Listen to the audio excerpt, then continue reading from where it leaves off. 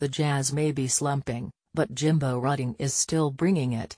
Jimbo is our resident mailbag artist, providing a regular dose of levity here at Salt City Hoops. He does it by answering the burning questions to which Jazz fans just must have answers. You can submit questions to Jimbo at mailbag@saltcityhoops.com or by tweeting "You're at the pool and you just yelled, 'Mom, watch my new sideways dive.' That's literally the only time diving sideways makes sense.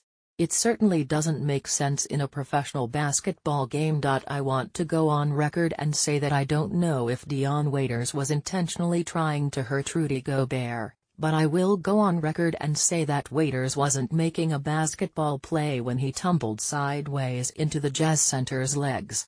In fact, I have no idea what he was trying to do. It surely wasn't going after the ball. So, was it a dirty play? Yes. Is Dion Waiters a dirty player? Also, yes. Are there a lot of dirty players? Probably. Do I enjoy asking myself questions in an effort to sound smart when I answer them?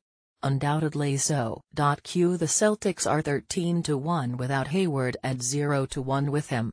You think they would consider offloading his contract with a first-round pick in exchange for Hood and Rubio? At cool_Kool-Aid do it. Not only for the fact that Hayward is good at basketball, but also because we'd have him for the next 4 years and he wouldn't have a say in it. Sounds like a good way to get him back for the crap he put us all through last summer. The best part about the trade would be the thank you Gordon post the Celtics would release in the Players Tribune.